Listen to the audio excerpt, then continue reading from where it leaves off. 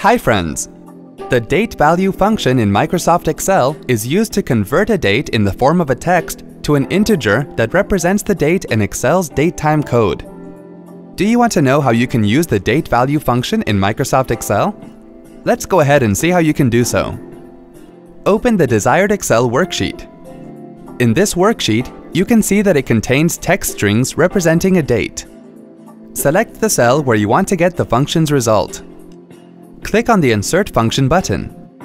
In the Search for a Function box, type DATEVALUE and then click Go. Select DATEVALUE from the list and then click OK. Click on the Date text box and then select the cell that contains date in the text string. It is also showing the result here. Click on the OK button to get the result that represents the date in Microsoft Excel datetime code. You can drag the cell from the corner and it will show the results for other cells.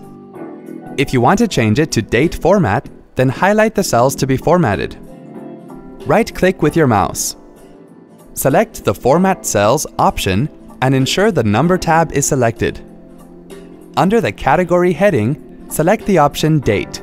Select a date format from the list on the right and then click on the OK button. See? That wasn't hard at all. Thanks for watching. For more details, click on the eye icon on the top right of the video. Check out our iYogi channel for self-help videos on Windows, Mac, smartphones, security, social media, and much more. Have something to ask or share? Pen it down in the comments. To get iYogi tech support, dial toll-free numbers. To stay empowered technically, subscribe to our channel.